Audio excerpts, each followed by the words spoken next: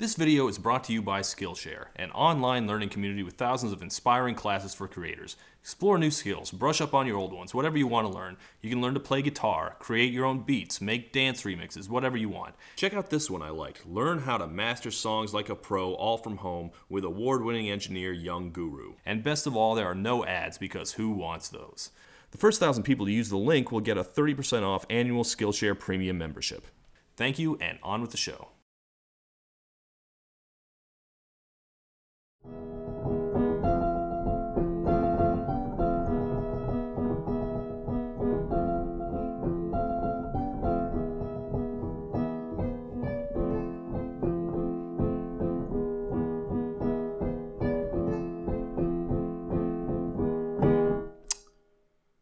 So, turns out that Lil Nas X is, like, a real pop star.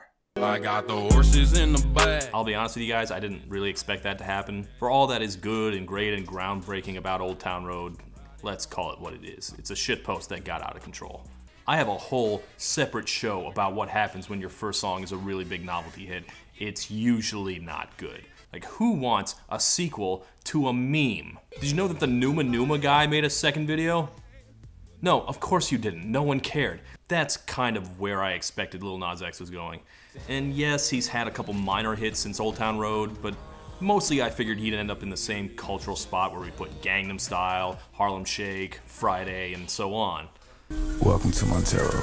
I caught it bad just today. Add another tally to my wrong predictions because Lil Nas X managed to find a way to cause controversy again and discourse himself all the way to a second #1 with Montero parentheses Call Me By Your Name. Things have calmed down since then, and his second biggest hit has nestled comfortably in the low end of the top 10, but for a while there it was pretty crazy. It's a very provocative piece of work. For one thing, the song is, like, so gay.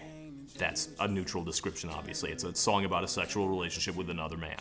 And that's nothing compared to the video where Lil Nas X chooses to be condemned to hell for his gayness, and then he takes a stripper pole to Hades and gives Satan a lap dance and then takes his throne. I consider myself pretty jaded, but I admit, I have not seen that before. Like, maybe there's a gay death metal band from Norway that's done this, but Lil Nas X is a mainstream pop star. Little kids know who he is. So, this is pretty remarkable. But whatever, you're here for my take on this song. I don't know why my opinion matters to you, but since so many of you asked, do I like this song? Not really. But you know what, ask me again in a few months. The fact is, none of Lil Nas X's songs have hit me the first time. Old Town Road didn't click for me until the remix, and Panini and Holiday, those didn't work for me at all at first, but after a few months I heard them and I'm like, actually those are alright. So, give me a little time, I guess. I don't know, I gave it a full month already. I waited for the controversy to die down. Maybe I still need more time with it before it unlocks. But for the time being, I just cannot really shake the suspicion that Lil Nas X is always going to be an artist who's more fun to talk about than to listen to. Like, he's very interesting, and he's very smart. Like, earlier when I said Old Town Road was a shitpost that got out of control, that's not actually true. That was my first impression, but I now realize that was completely wrong. Old Town Road was a shitpost that he was in complete control of the entire time. Like, he played that whole controversy very carefully. He was very savvy in how he promoted and talked about it. And he's done that for Call Me By Your Name, too. He trolled all the right people with the video. There were a lot of very religious people who were just shocked and appalled. There was a whole thing I didn't really get where he was selling satanic shoes, and that just made people angrier. Bunch of devil-worshipping wicked nonsense, pentagram wearing on your Nike tennis shoes 666. You think I'm gonna stand for that? You've lost your mind. Gasp, he's satanic. He's promoting Satan worship. Y'all did notice that he killed Satan, right? What do you want him to do? Not kill Satan? Jeez. Like, on some level, I think religious conservatives should be offended, because it's trying to offend them, but I don't think they really get why this song and video is insulting to them, which makes the trolling even funnier. It's the message about how religious homophobia makes gay kids decide they'd rather be eternally damned than feel guilty, which, I'm sorry, but this really isn't hard to get. Like, if anything, the problem with the video is that it's too obvious. You don't have to be a scholar on biblical imagery here, like a garden with a snake in it. What could it represent? But instead, the fundamentalists are all like, up in arms about devil worship like it's the 80s. God, I should be a fundamentalist. I would be so much better at it. And a few weeks after the video dropped, he made an even bigger troll by announcing that everyone had to enjoy the new song right now because it was going to be removed from all platforms. That was a complete lie, obviously, but it was a really entertaining one. As promotional stunts go, at least it doesn't reek of desperation like Justin Bieber trying to force a viral dance into existence. But all this hasn't really translated to me enjoying his music. Like when he dropped his first EP, Pitchfork asked if Lil Nas X even likes music. And that seemed to hurt his feelings, but I think it's a fair question. For me, all of his output has seemed like scraps of music, incomplete fragments of a song. Like, it barely crosses the 2-minute mark. It's the only song I've ever heard of where the extended remix didn't clear 3 minutes. 2 minutes and 50 seconds? Jeez, wrap it up already. What is this, a Fish concert? This is taking forever. Lil Nas X was originally on Twitter as a Nicki Minaj stan account. And now that he's an artist himself, you can tell he was influenced a lot by Nicki's aesthetic. He wants the big, over-the-top image, but musically he doesn't sound a thing like Nicki, for better or worse. He doesn't have Nicki's immediately ear-catching voice or technical skill as a rapper. Arguably, he's not a rapper at all. So it's funny to see this big, elaborate, controversial video for this extremely short, even unfinished sounding song. It just feels wildly unbalanced to me. It's like if the Ramones performed with Bon Jovi's lasers and pyrotechnics. So what I'm saying is that I have reasons to be suspicious, as I always am for artists whose music seems secondary to their appeal. But in this case, I think I'm willing to put that aside. Even if I'm not sure I really vibe with the song, I recognize that there is clearly a lot more going on here. So a few months into Old Town Road mania, Lil Nas X came out as gay. This was something that I didn't see coming, but now that I think about it, there were signs. Old Town Road is a depiction of traditional heterosexual masculinity that is not super convincing in hindsight. My life is a movie, bull riding and boobies. I love boobies, who doesn't? Also, I did mention that he was a Nicki Minaj stan, right? It wasn't shocking. But shocking or not, him being out of the closet is a big deal. Hip-hop has not historically been very gay-friendly, so a gay rapper who's as famous as he is, that matters. Or just being a black gay man at all, like, that's a big deal too. How many of those have there been in music? Prince pretended to be, but he wasn't. There were a couple disco guys, but they weren't nearly as big. You have a few who were bigger, but they didn't come out till way after the fact. The only ones who are really in the same ballpark are Frank Ocean and Tyler the Creator, who are big, but in different ways. Your mom never listened to Channel Orange. She might be able to sing Old Town Road. But more importantly, Call Me By Your Name is not just a #1 hit by a gay man. It's about having gay sex. That has never happened. Like, I talk sometimes about how being gay is not a big deal anymore, which is a very straight and sheltered thing to say, I know, but in some ways it isn't. When Taylor Swift tried to write a gay rights song, my response was, you know, who cares? Where were you when this mattered? But a song about actually doing gay things, that is new. It's even named after a famous gay coming-of-age movie. Like, there is no bullshitting around here. I saw one article calling it the gayest #1 hit ever, and a bunch of people respond to him like, what about Born This Way?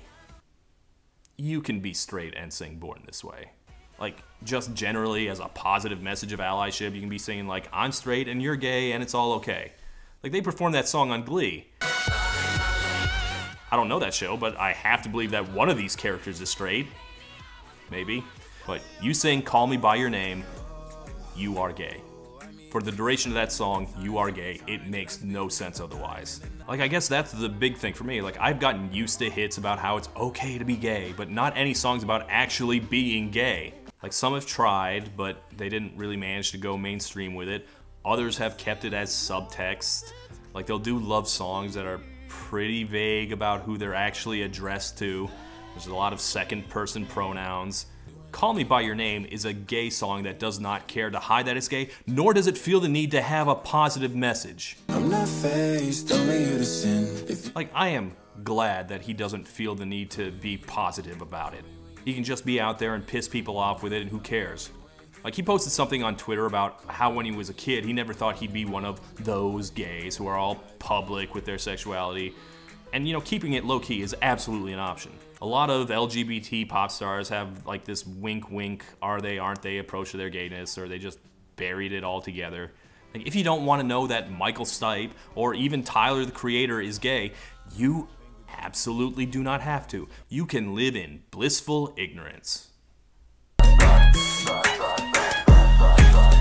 That is not the path Lil Nas X chose. But the video is less shocking to me than the song, which is not only quite explicit, but also really sincere. Was hoping I could catch you throwing smiles in my face.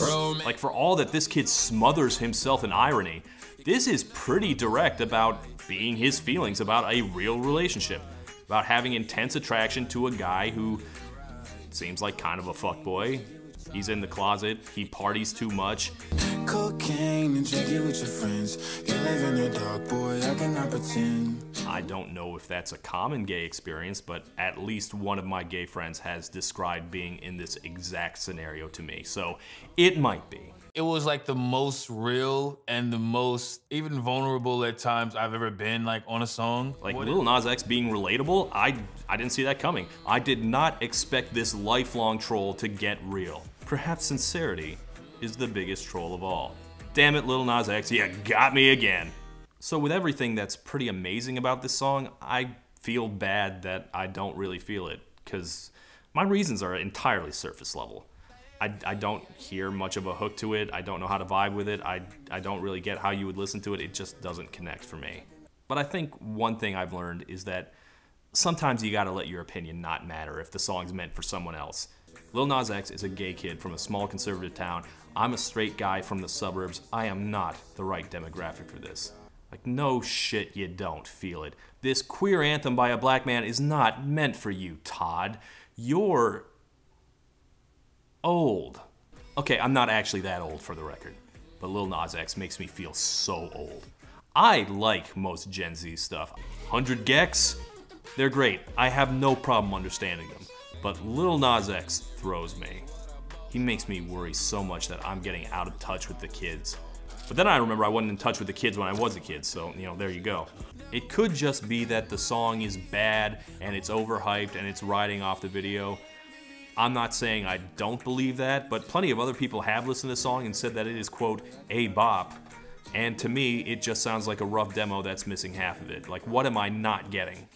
I think part of it is that I remember a time before the internet, but this kid's entire existence is the internet. I thought I spent too much time online, but Lil Nas X was born online. His DNA is HTML. His parents are animated GIFs. He has never lived in a world with CDs. I think he just listens to music differently than I do. Like, Old Town Road got big on TikTok. You know, lots of songs get big on TikTok, but Lil Nas X is the only one who became a pop star on TikTok. And I feel like that has shaped his entire musical philosophy. That's why his songs are so short. Like, songs are getting shorter regardless, but him especially. Doja Cat is also way too online, but her music is fairly normal. Lil Nas X is doing something completely different from anyone else right now. And I can see the positive in that. Like, Lil Nas X may not be like this technical virtuoso like Nicki, but he also doesn't have any of Nicki's most sellout commercial instincts. He is doing things completely differently. There is not another Lil Nas X right now. I respect that he seems to understand what he's doing, even if I don't. I just wish he would throw me a bone, because I'd really like to like this kid's music more than I do. Like, couldn't you just make a Max Martin dance song or something? What I'm saying is, couldn't you just be more normal? Oh God, that's a terrible thing to ask. Ah, jeez, is Lil Nas X gonna show up behind me to snap my neck? Maybe I deserve it. Oh, I'm in way over my head. This episode is over.